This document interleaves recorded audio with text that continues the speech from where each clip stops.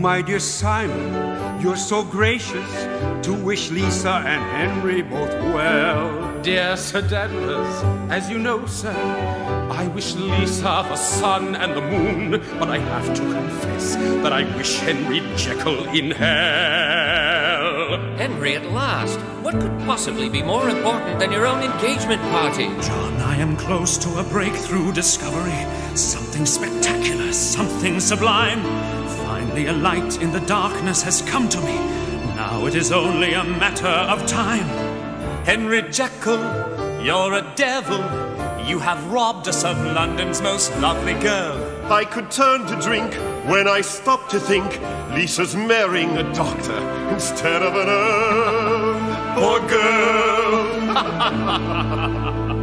Dr. Jekyll, may I be the first to wish you and your bride to be peace and prosperity. Mr. Stride, it's most civil of you to say that as you do with such patent sincerity.